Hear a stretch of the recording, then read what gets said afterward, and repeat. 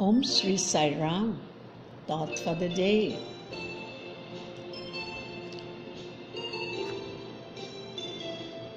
The word surrender has been misinterpreted, and people promote idleness in the name of surrender.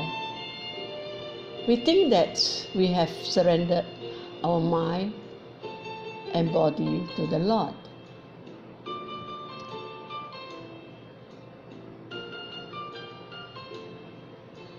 Your mind is not under your own control.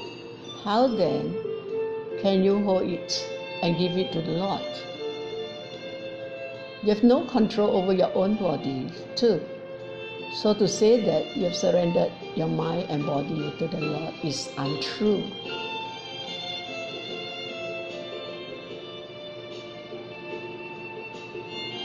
The flute is a very good example of an instrument close to the Lord, and the one great quality in the flute is its complete surrender.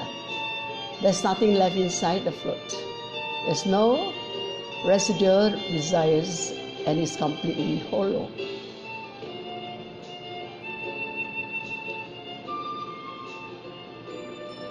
Like the flute has 9 holes, our body also has 9 holes.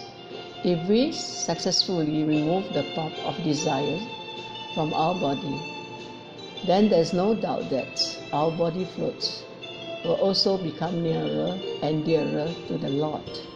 Baba.